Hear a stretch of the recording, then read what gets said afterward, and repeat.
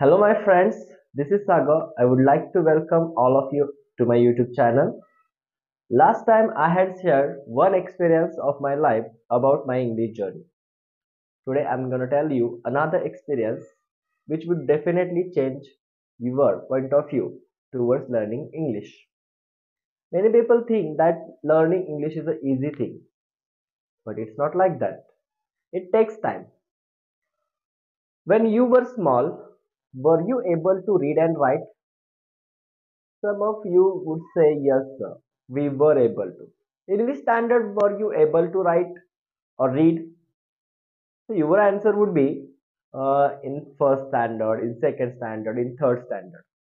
If I told you that I was not able to read when I was in fifth standard, would you believe that? Will not. But let me tell you this experience. When I was in fifth standard, I went to a flour mill with my friend. He was learning in sixth standard.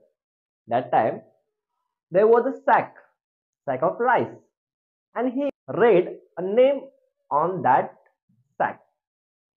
That name was Uttam. I still remember that name. I and I was very surprised to hear that how how he read that word because I was not able to read that time.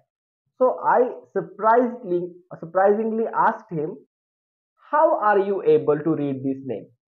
So he told me that he was taught to read into his school. But I was not taught in my school such reading skills. I was very tense about my reading skills that time. I was surprised, amazed, and tense. Have you ever been experienced such kind of situation in your life when you were not able to read? Please let me know in comment.